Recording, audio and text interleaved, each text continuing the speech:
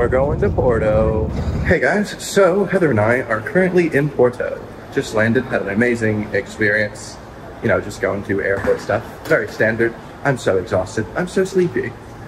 I think I've had a cumulative like 6 hours of sleep in the last couple days. So Porto's airport installed these new self-scan passport checkers. I've probably seen it nearly every modern airport these days, except the issue with Porto's was that the software that they used was so awful that every single person had to go through it multiple times. Most of them were broken, and the ones that were working weren't really working. And even with a security guard to help us, it just was not working at all. So hopefully they fix these bugs, because Porto should hypothetically have a good Porto.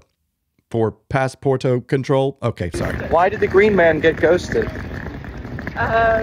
He was left on red. No. Heather and I have just stopped by this little brunch place we found called Del Norte in Porto, from the Hungry Bikers, I believe it's called. I usually just go for a standard English breakfast, but I wanted to try something different and something that scares me. And today's scary thing is salty waffles. I only want sweet waffles, but these waffles have an egg on them and some sort of, look at that, salmon? What'd you get, Heather? French toast. Just French toast? Well, it's got a pork sauce. That is a very fancy French toast. And one of the best smoothies I've had. We're still very hungry, so we went to a nearby place called Cheesecake. Say Cheesecake & Co. And we did say cheesecake. And we said co. It's a nice vibe as well. Dig in, Heath. I know, it's just, I was taking this photo. Hopefully it's a good photo. Don't know. But that is a nice looking salted caramel cheesecake. You know, to be honest, me from the future, in the past, I would have like had some nice shots walking through this really lovely hostel co-living space, showing off this lovely room. It's a really nice place. I really like this. Really inexpensive. I like staying at hostels, and we actually have an individual room in the hostel. And even the walk up here, it's just really nice. Nice space, not lots of things to do. But the lack of sleep, I just get really weird. And I feel like my brain goes mood swingy really fast from like, oh, I'm traveling, to like the most depressed thoughts and self-hating thoughts that I can have. And then just go back and forth. And then, but it'll be like so fast that it'll hit me. And then I'll be like, wait, what was that? What was that? And I'll be like, oh, nothing. Just, you're awful. So I just took a nap for like an hour and a half. I feel a little bit better. Hopefully after a full night's sleep, I will feel even better, and I can explore Portugal. I'm realizing that I'm trying to just do what I used to do. This is more of a video blog journal entry, you know, for myself. This is what's going on in my life right now. I'm gonna have a great day exploring Porto tomorrow. Also, I'm very close to, like, I'm currently, you know, working out a lot to be able to carry this big camera, but it's so heavy. And I might just go back to having a pocket camera for all my vlogs, just because it would be easier for me to like vlog. Just to do the thing that I want to do. I use this for stuff in the studio, and I still love using these cameras for photography, but for video, I feel like there's so much more in the brain that needs to take place to shoot video with these cameras. I also had to switch arm because my arm got tired. As opposed to like before, where I would just pull out the camera and turn it on and hit record, which was easy pie. Now I have to like, all right, pull the camera out of my backpack, set it all up. All right, mess with the settings. All right, so dial it in, make sure it's not overexposed. All right, white balance lock, and right there, good to go. There's so many steps. There's such a mental bit, so it prevents me from sharing stuff with you / myself, because I do like watching these over just to see where I've been and stuff, which means I make less content, which means I get to go on fewer opportunities. So journal entry here, gonna start working on that. Probably gonna start using a pocket camera after this trip. So, yeah. Gonna go grab burgers.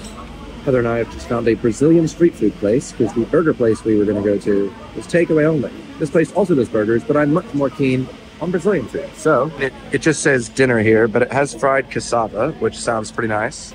Oops. Called pit dog. Wow. Heather, what did I get? Dinner. It is called dinner. Heather's burger is one of the most insane burgers I've ever seen. This is a pineapple right here. There's crispy bits in there. There's burgery bits. This is, how do you fit, I want to see you fit that in your mouth, actually. Brigadeiro. And this is a Nutella and Oreo cake in a cup. Brazilian street food. What are we doing, Heather? We're going to a bookshop. A very pretty bookshop. Is that what you You've booked us in for... Booked us in for a bookshop. Let's go. So this is the queue to go into this bookstore. Heather did a lot of research. Usually I do the research. This is all people who've already paid and are just queuing up for their 10 a.m. entrance. So, oh boy, time to get to the back of the queue. Can you read The Petit Prince, but in French? I'd like to. So Heather, what's your review of the bookshop?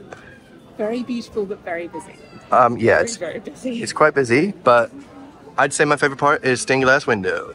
But I don't know what to call a window on the ceiling. I bet one of my viewers is smarter than me. So next up on our experience in Porto, we've decided to get some pastel de nozes. Heather's a bit obsessed with pastel de nozes. Like my thing was stroopwafel, Heather's thing with pastel de nozes. So this place specializes in them. Look at that, wow. And these are not London prices because this entire smorgasbord for 2 people, $10.95. Wow, wow, all right.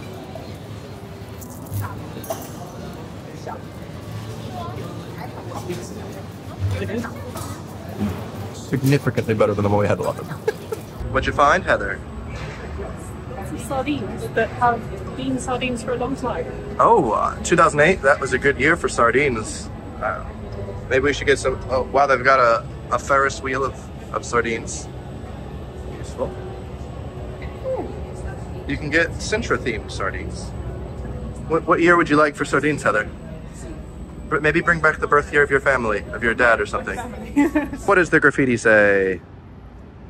More homes. Uh-huh. Less tourists. Oh, no. Less, or rather fewer rich people. There it is. More homes, fewer rich. So if you put like a big fence around that fountain to keep it safe, would you call it a fountain pen? No? No? Where have you taken us? To the bishop's residence. Who's the bishop? Well, I mean, he lives here, so that's quite nice. Do you remember the one thing that about the tile people in Madeira? The one thing that the artist could never get right? Was it people's faces? It was people's faces. Look at this guy up here. Look at him. It's just... Full stop. Can't believe I live in your thoughts. I think about you all the time, morning, evening, and midnight. Such a wonderful delight. Forgo, give up everything that I own. Yeah, I'd give it all up now just to be with you somehow. Unexpected love was found. You're the rose in a garden, and it shows if I'm honest. Do you repent? The cathedral was pretty amazing. Yeah. The palace was interesting, but it was just very grand, whereas there was some great views from the cathedral. I agree. All right, so I guess if you're in Porto, thumbs up. I think it cost €8 each person. You could spend an extra couple euros and get a glass of port, but Heather didn't want to drink port this early morning, so...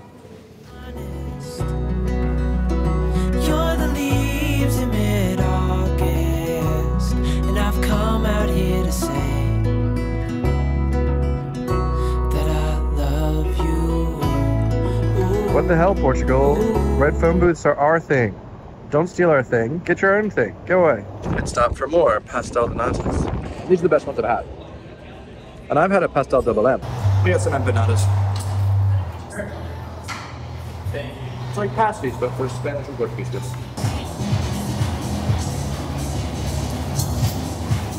They were all bad. Ah, what a lovely park. That is meant to represent Portugal joining the EU. One cool thing about this Salina hostel that Heather and I are staying at is they provide you with a free welcome drink. So you just sign up and they give you a free drink. We had a Chat with random people. yeah. So other people that joined today got to chat with us. All of them were part of very coincidental. They just they're part of a video editing app not realizing that's what I do as well for a living. Next up on our trip, we went to Café Santiago, which is well known by Porto natives for having the best, most traditional francesinha in all of Porto. Every city has its own signature dish, and Porto's is the francesinha, which means little French woman, because it's Porto's take on the croque monsieur. Perfect for a hangover meal, the francesinha is toasted bread with layers of roast steak, wet cured ham, Portuguese sausage, chipolata, melted cheese, and covered in a beer and tomato gravy.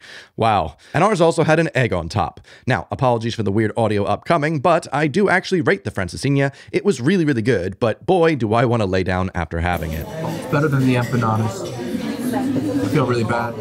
After I got that shot, the empanadas were about to leave, and the guy went, "Do you post online? Is that just for personal, or are you going to post it? I want to follow you." And I was like, "It's just personal." Well, it's been a really great first couple of days in Porto, really enjoying our stay. And I'm going to be splitting this video up into 2 vids just because there's a lot of stuff going on. I'm hoping to have a lot of really tasty food in Porto.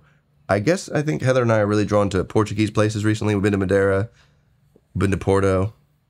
We went, but was that it? Is this 2 places? Yeah.